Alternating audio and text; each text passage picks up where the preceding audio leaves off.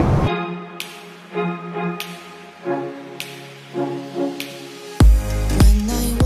Surprisingly good, even though it looked crap. Already had 3 glasses of wine. Hand and nail treatment cream. Get out of this place. I seen something I've never seen before. I'll have the entire cabin to myself. I don't actually cross the Atlantic that often. That's just a cabin manager. They're so considerate. Thank you very much, Air France cabin crew. So guys, hello and welcome to another flight report. Right now I'm at Charles de Gaulle Airport in Paris. I'll be flying Air France to Montreal in business class on the 777. So let's see what it's like. And I just come back from Toulouse, where there was the event for Japan Airlines delivery of the very first Airbus A350. I also met Gordon from Airliner World, and he actually was so nice and gave me one of his magazines. They're quite big, they have really great stories and beautiful photos in here. That's actually what got my passion for aviation started. So if you ever disconnected for a little bit, have a long haul flight, get your hands on one of those magazines. Really great stories. Right, so now let's go to the gate. Flight time 7.5 hours. So let's see what Air France is all about.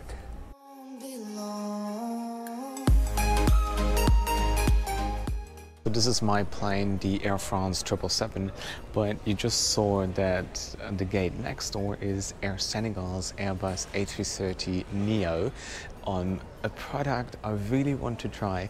Is that something you guys want to see on my channel? If so, I'm gonna make sure that there will be, or that I'm going to fly Air Senegal sometime this year. So let me know in the comment section below whether this is something you would be interested in.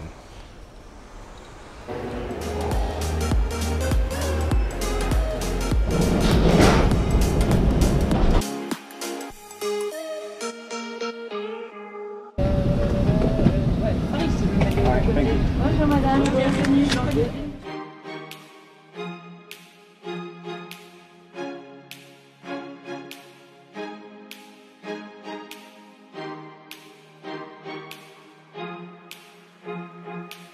Alright, and here I am. This is the business class seat on the 777. A reversed herringbone configuration. There's 2 parts. You have the front part of the cabin, and then you have 3 rows after the first door.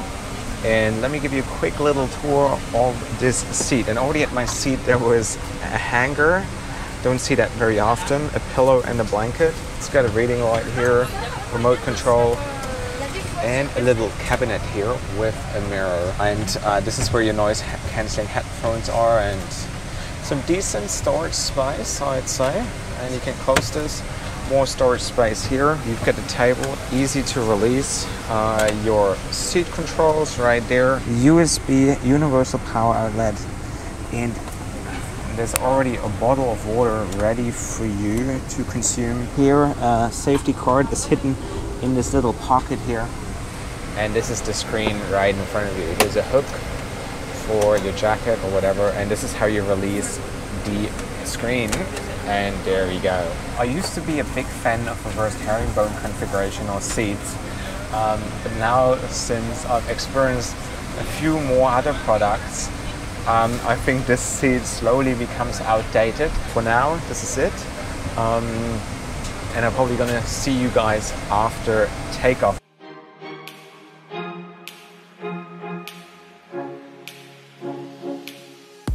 So let me also give you a quick tour of the in-flight entertainment. Something I've noticed is on my flight here that the screen is not too responsive, so it always takes a little bit, and the loading times are actually a little long as well. But a lot of French movies, obviously a few international ones. It's not too overwhelming. Got some TV series here as well, comedies, dramas. And then on top of this airplane is also Wi-Fi enabled. It got the antenna, but on my flight from Toronto to Paris, it wasn't working. So there was some technical difficulties. So I'm not sure about this flight. If they do, I'm gonna try to connect and let you know how fast and how good it is and what the fees are. So configuration-wise, this airplane features a business class. And there's no first class here. You know, the La Première is only available on the 380 and the 777-300. Here you also find the economy, premium economy class, and then obviously economy.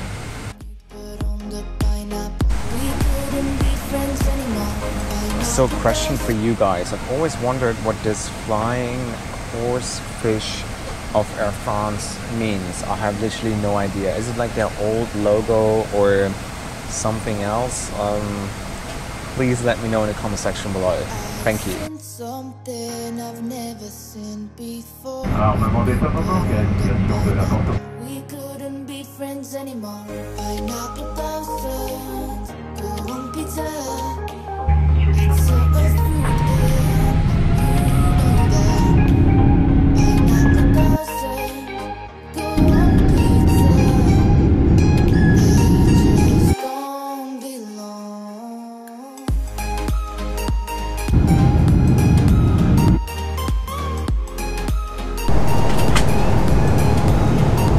So the funny thing is, I have the entire cabin to myself. So time to check out the amenity kit, and let's see what we have in here. Eye shades. We have floss. We have a pen, toothpaste, a comb, ear plugs, a toothbrush, hand and nail treatment cream. Very fancy. This is lip balm.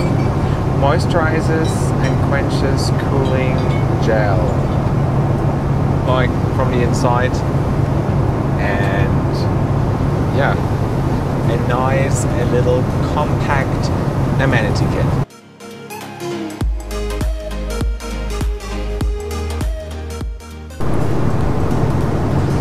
So they started off with the drink service. I go for some red wine. I must say the crew is very knowledgeable about the wine. We did a bit of a tasting. So far, crew is very nice. They're very engaging. With a big smile.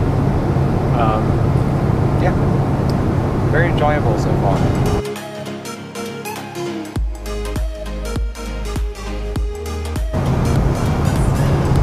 So, and there we go. This is how it looks like with Air France. So they serve the starter, the dessert.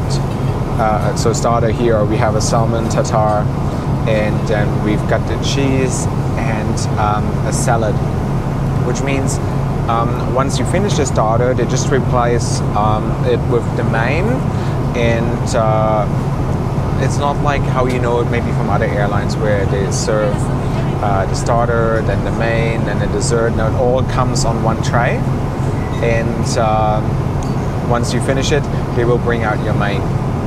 And as I say, once the food arrives, turbulence is hit in. It's always the same.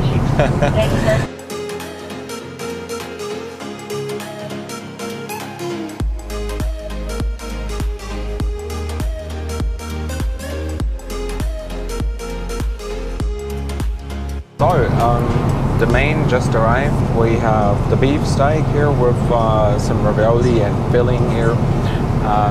As another option, there was a seafood, a fish and focaccia today, and a mushroom risotto, which I assume is the vegetarian option. It looks a little blunt, but let me tell you, the starter was amazing. The salmon tartare and also the salad, spot on, really nice. The wine is also excellent. And now let's see what that beef steak is like. It doesn't look very appealing and very welcoming, but sometimes that can be a bit misleading. So let's see.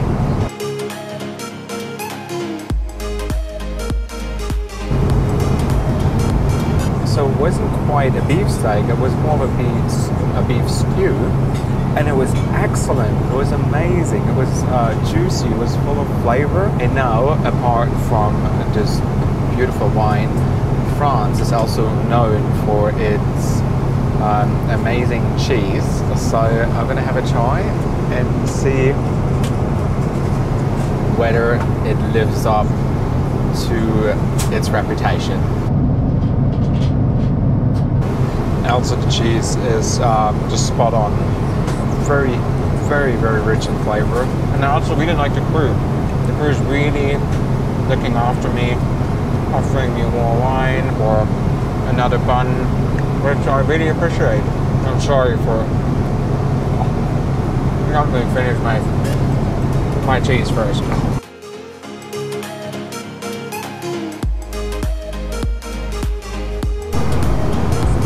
So, and to round things up, a little bit of a dessert here, some sweets, as well as a coffee.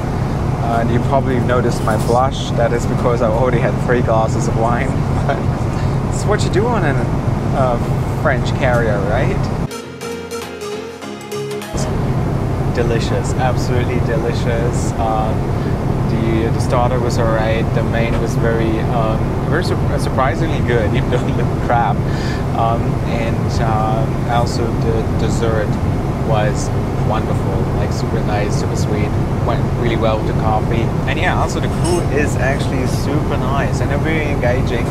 And they saw me every time they come here. I put the camera away because you know, privacy these days is sometimes a bit of an issue, but they were like, no, keep on filming, that's nice, what are you doing, where are you from, where can we see this video? So a great approach also.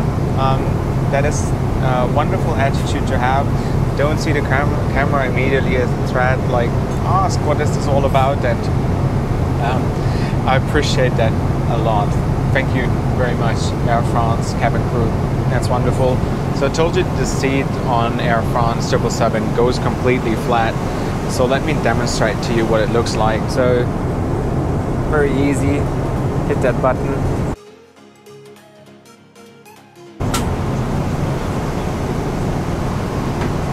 So this is what it looks like once you go flat. Hey there. All good, all good. I'm just, and there you go. This is the, I'm sorry, quite busy here. So this is the flat that's what it looks like. I've flown on it before on my way from Toronto to Paris. It is pretty spacious. Also the padding is pretty nice. The pillows are rather fluffy and big. That's also cool. And then on top you get this blanket here. This blanket isn't too nice.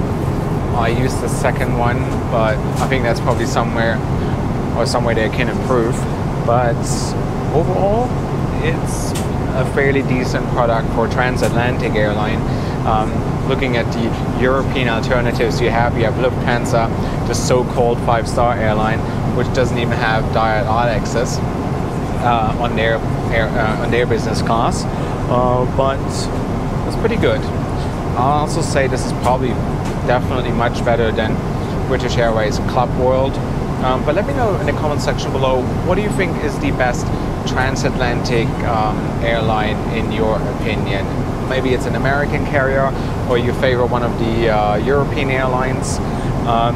For me, I don't really know, because most of the time I travel to Asia. I don't actually cross the Atlantic that often, so I would need to listen to your advice. So let me know in the comment section below, what's your favorite transatlantic airline?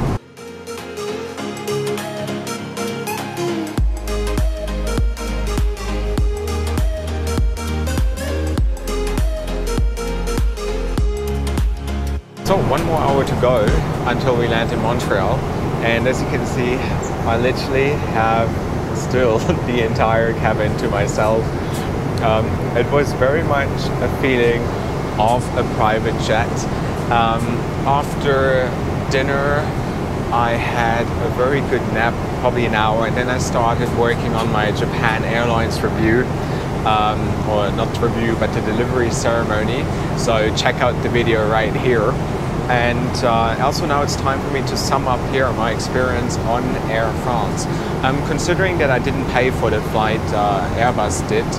I've found this. You can go. I'm just filming myself.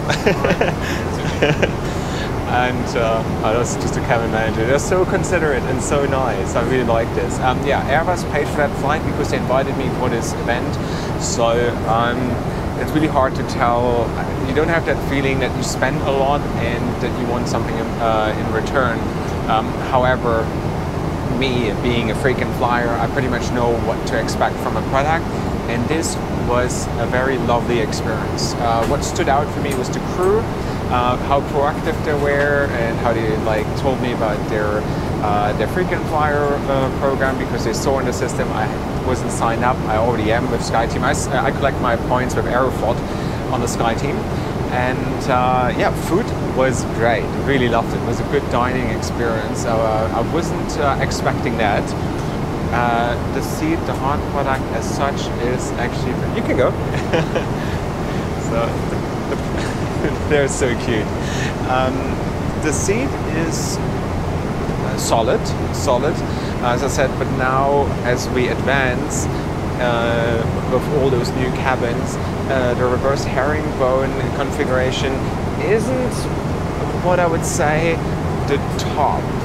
It used to be the thing, but now, for example, EVA's seat, or what Qantas has, more spacious, more room, more dynamic. I think this is where it's all heading.